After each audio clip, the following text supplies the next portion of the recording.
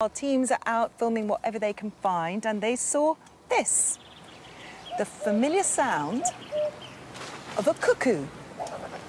Shortly after, they heard another cuckoo.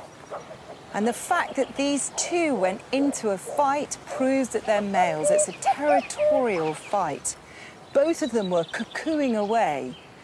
Studies have shown that each cuckoo has a different call, and they can recognise their neighbour's call and a stranger's call.